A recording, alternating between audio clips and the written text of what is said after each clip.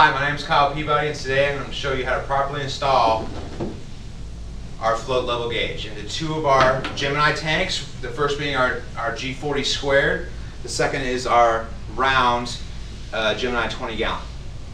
Okay, so first thing you want to do is you want to locate your 2-inch connection where you want the float level gauge to be. Easy to see walking by, whatever you need. So you're going to find your 2-inch location, unscrew the cap, and then you're also going to want to unscrew your lid so you can see if the float's going to hit the side of the tank. Okay, so the first thing you're going to do is you're going to extend your level arm of your float gauge and you're going to put it right into your 2-inch connection.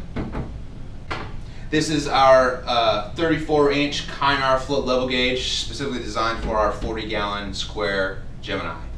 So what you're going to do is you're going to put it in here, you're going to backtrack a little bit, find that groove. Once you hit it, you just screw it in. It's very easy if it's in the right spot. And you want to look down so you position the arm so when it fills up and it reads, you don't want it to hit your sidewall, because if it hits your sidewall, it's going to give you an improper reading, and that's not going to do anybody any good. So you're going to look down the manway, and basically you want to aim that arm for the opposite corner. Maybe a little off so it's not in your way when you're filling chemical inside your tank. You don't want it to hit the float gauge. So I aim just off this corner right here. I can see it, it works good. Again, it doesn't have to be tight all the way down. If you want it a little tighter, you can put some Teflon tape on it and it'll tighten up the connection so it won't be loose. Okay, so this is properly installed. I'm doing a little test right here. Everything seems to be working fine. That is a properly installed float level gauge. Okay, so next we're going to move over to our 20-gallon round. Again, you want to find your 2-inch connection, and you want to unscrew your lid. Okay, this is our stainless steel edition of our float gauge, much like the Kynar plastic. This is stainless steel.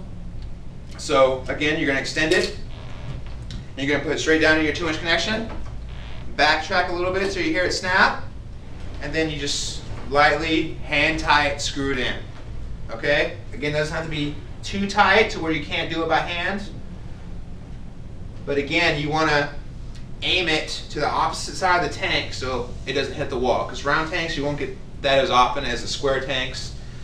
But you still want to make sure, looking down into it, and make sure it's not in your way when you're filling up through your lid, but still has no obstruction when it's doing its thing. It's doing its level gauge thing. So I'm just going to check it. It's out of the way of the manway. Everything works properly. It's about hand tight. We're done. So that's all we have for today. If you have any questions, you can call us at 951-734-7711. I'm sure the information will be on your screen. You have a good day.